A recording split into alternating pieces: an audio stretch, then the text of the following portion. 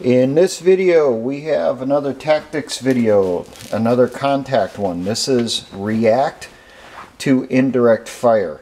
Indirect fires are your non-aimed fires, predominantly artillery, mortars, or rockets.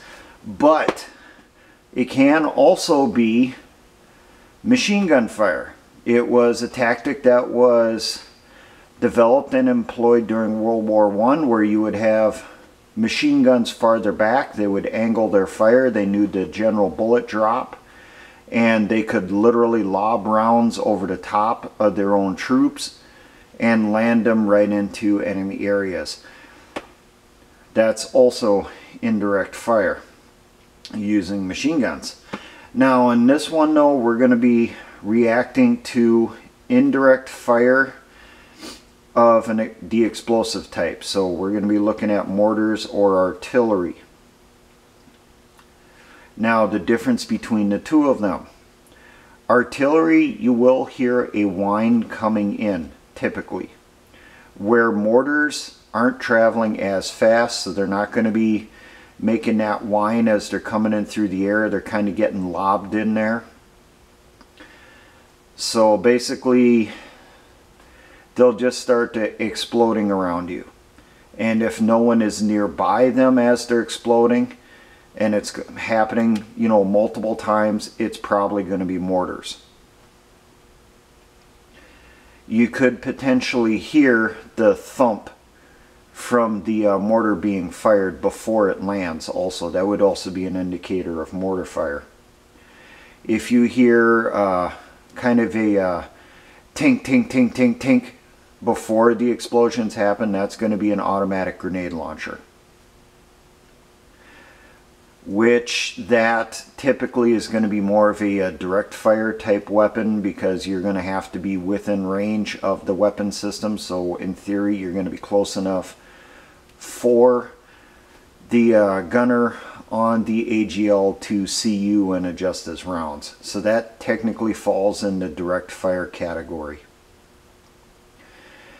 Now, as soon as that first one or two explosions go off, or you hear the whine of the artillery coming in, you yell out "get down" or yell out "incoming," and everyone gets down on the ground. They get as low as possible. You know, they hug the earth, try to crawl into it basically, until the explosions happen. Once that batch of explosions is done, the old battle drill was, you then got out of that area. But it may be that you're going to get up and you're going to start running before the barrage is done. So what we have here, we have the leading fire team of a squad. We had the team leader in front, two of his troops going down this side, two of his troops going down this side. They're moving in a fire team wedge. The other fire team in the squad is back here yet. The squad leader is up here in roughly the center of this fire team wedge so that he can see what's going on. We're traveling through woods, but the woods are fairly spread out in that stuff. It's not close terrain. That's why they're traveling in a wedge and not in a ranger file. So the people are spread out. How far are they going to be spread out? They're going to be spread out where they are greater than grenade range from the person that's next up in line, but they're still going to want to be close enough that they can still have good eyes on to the person to their left, to their right, to the person in front of them, to the person behind them. I personally, when I've traveled in fire team wedge, I've traveled as close as 5 meters, depending on the terrain and how much vegetation there was when we were moving through woods. Or if we were traveling on grasslands, we would go maybe 25 meters between people. When I was in the desert and we traveled as a fire team wedge, you don't have a lot of vegetation out there. we traveled at least 50 meters between people. So you were just close enough that you could see hand and arm signals, and that was about it. You couldn't tell much anything else. So if you were a person way back here and you were told to get up online, you know, you had potentially 100+ meters you had to run forward to get up online in that situation. But we're going through the woods here. We start hearing the whine coming in. Now it's possible that's artillery going past. We don't know though. You always react to that the rounds are aimed at you until you hear otherwise. So we hear the whine coming in. Everyone yells out incoming, and they get down on the ground. Now if the rounds keep going, there's no explosions, the squad leader then will tell everyone get back up, continue moving forward. If we get explosions like are happening here, everyone's down on the ground. The squad leader and the team leader are both assessing the situation. They're trying to get a quick look up. They're just raising their eyes and they're looking how far ahead are the rounds impacting, how far to the side, where are they impacting, is anyone getting hit. If it looks like there's a quick lull, the squad leader first off will yell out if he's not injured. He'll yell out a distance and a direction. So he will yell out, say, 500 meters straight ahead. As soon as you hear that, everybody copies the command, yells it out also, and you get up and you start running.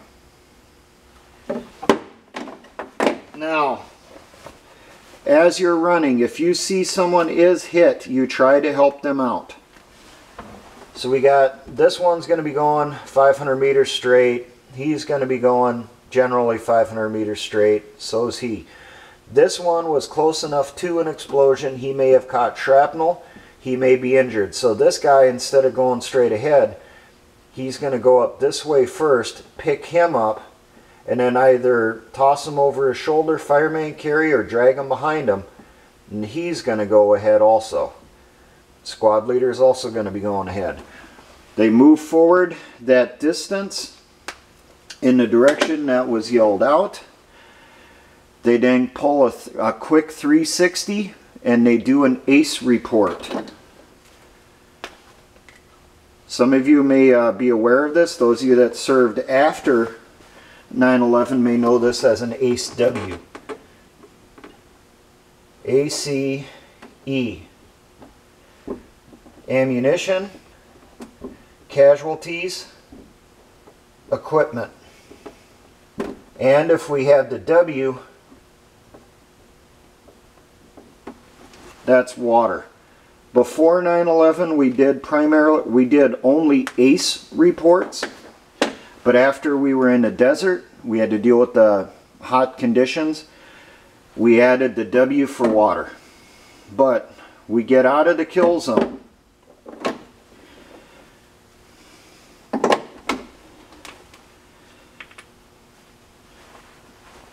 So we get up here, we're outside the kill zone.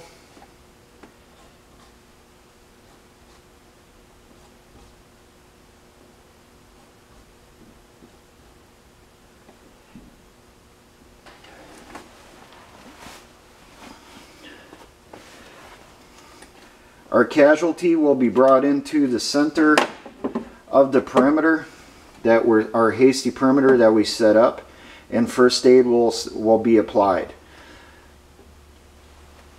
The squad leader, if he's the highest ranking who's there and alive, will call out ACE report.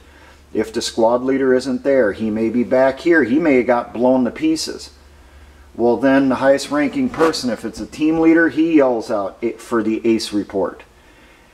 Everyone goes through, they check their ammo pouches, check their bandoliers, make sure they didn't drop any ammo behind. If they did, you know, they let someone know that, hey, I dropped 3 magazines, you know, the pouch got blown off. hey, I dropped a bandolier fell off, or a saw drum fell out of the bandolier or fell off the weapon as I was running through the woods, whatever it is. Casualties, well, we got one for sure here, so we know we got the one casualty. And then it's going to be, well, what's his condition? How bad is he hit? Is he ambulatory? Can he keep moving on his own? Do we need to get the stretcher out? Do we need to make a stretcher? Do we need to get him to an evac point? Equipment. You're checking all your stuff. You're making sure you still got all your pouches on your gear. You're making sure you still got all your knives inside their scabbards. You got your canteens inside your inside their pouches. You still got your rucksack. You still got your assault pack. Everything is still there. Nothing's damaged. If it is damaged, you mention that, okay? The ACE report is collected by the team leader. The team leader gives it to the squad leader. And if you're in the desert, obviously you're also checking your water.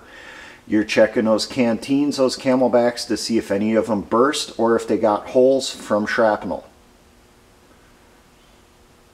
And then that gets reported in also. Now you're probably asking, what about the team that was back here? Well, they would see the explosions. They hear the orders going out. Hopefully, they take off in the same direction. Now, if the artillery or the mortar barrage is still going on, it's so loud you're not going to hear anything. You're not going to hear what's being said. That squad leader may decide that they need to get out of their, lickety spit there. You see him get up, he starts waving for everyone to start following behind him. The follow me signal. And he makes sure everyone can see him as he's running forward, and you start trailing right behind him. So when you get down on the ground, don't just bury your eyes, okay? Try to keep them up a little bit that you can see what's going on. If that squad leader's still running forward, you're trailing right behind him. Where he stops, you stop also, and then you start setting up your perimeter. And then you go through, do your ACE report. Now, if someone gets left behind in there, they were so injured they could not, and no one was able to pick them up, that squad leader is going to have to make that call. He's going to ask where the person is. Hey, where's Tom? Where's Dick? Where's Harry? They didn't make it up here. Everyone asks around, well, what happened to them? Did anyone see them get hit? Anyone see where they were?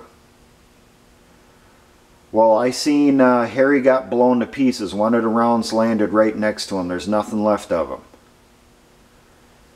That accounts for him, doesn't it? Well, and you got two others that are missing. That squad leader is going to have to make a call. Does he send a couple people back to look for them? Or does he leave them behind? It's a tough decision. A very tough one. The gut reaction is you go back and get your people. But if this area is getting pounded to pieces, you just barely made it out alive. The chance of them still being alive back there as the barrage is still going in is pretty damn low. So then the call's going to be, well, do you sit out here and you wait for the barrage to end and then go in and check?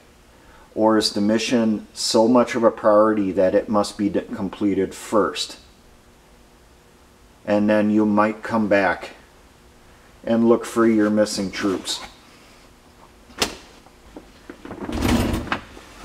Now, you're probably saying that's BS. You always go back for your people. You never leave anyone behind. You could be on a mission that if it is not completed by a certain time, it could mean the deaths of hundreds, possibly thousands of your comrades, of your fellow troops. In that case, the lives of those hundreds and those thousands takes priority over the two that are left behind in here in the area that's getting pounded.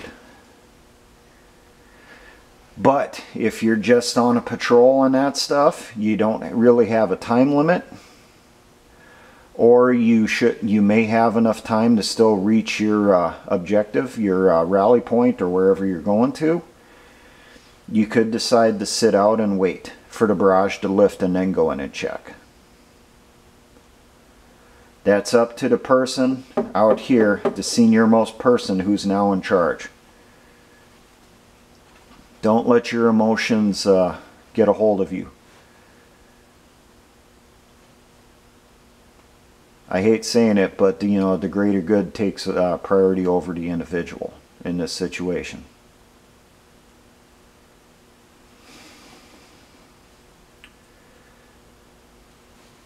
So now, if this was a mortar barrage, mortars are very limited range. You may make the call to take care of the mortar team. If you can hear the general direction that it might be at, you listen for that thump, thump, thump as the mortars are getting launched out of the tube. Well, if you hear that you're out here, you're outside the impact area, you have people missing in here, you hear where the thump is coming from. You may leave your one casualty here with a combat lifesaver to watch over them. If you have a medic, you bring the medic with you. You then take the rest of your squad in the direction that you hear the enemy fire coming from. So if you hear the thump from coming up over here, there's probably a mortar over here. They're launching the rounds in. That squad leader or that team leader, whoever is in charge, then takes everyone up there, and you locate that mortar and you take it out. You take out that team, you take out the weapon system. There's no more fires going in. Well, if you're a guerrilla, you'll collect up the mortars, you'll collect up the tube. Whatever you can't carry with you, you destroy. You then go back in and look for your missing people. If it's artillery, you hear that freight train going overhead and the impacts are going off. Artillery can be many, many, many kilometers away coming in. And if it's some type of rocket, it's probably going to be even farther. Now, if it's artillery, you might be talking about the tubes are 5 kilometers away, potentially 10 to 15. It depends on the system. If you're talking it's rockets, you might be 25 kilometers or more away from the launchers. It just depends on the size of the tubes. So there's not much you can do about those, but mortars are going to be typically closer in. Let's see. What is the typical range on a mortar? It depends on the size. I want to say within 3,000 to 5,000 meters, depending on the size of the mortar. If it's a 60 millimeter, it's going to be under 1,000 meters or just a little over 1,000 meters maximum. I don't have my book to pull out to find out ranges for different types of mortars. That stuff is listed in FM 5-34 Engineer Field Data, and I do not have a copy of it out here. But your basic react-to-indict fire drill, the rounds start going off, everyone yells incoming, they get down. The person in charge assesses the situation. Technically, all the NCOs would assess the situation. And then one of them will yell out a direction and a distance. And then everybody gets up, they yell out that same direction and distance as they're running according to that direction and distance. They could be told left flank 500 meters or left flank 100 meters. They could be told, go to the rear 1,000 meters. It's possible they're on the very edge of the barrage. The bulk of the barrage is over here. If they're right on the edge of it, they were walking right into it. Well, instead of running through the barrage, the squad leader or the team leader will tell them, you know, run back. So that's the basics on that react to contact drill. Now for all my engineer brothers in the Patriot and militia movements, always remember, essayons.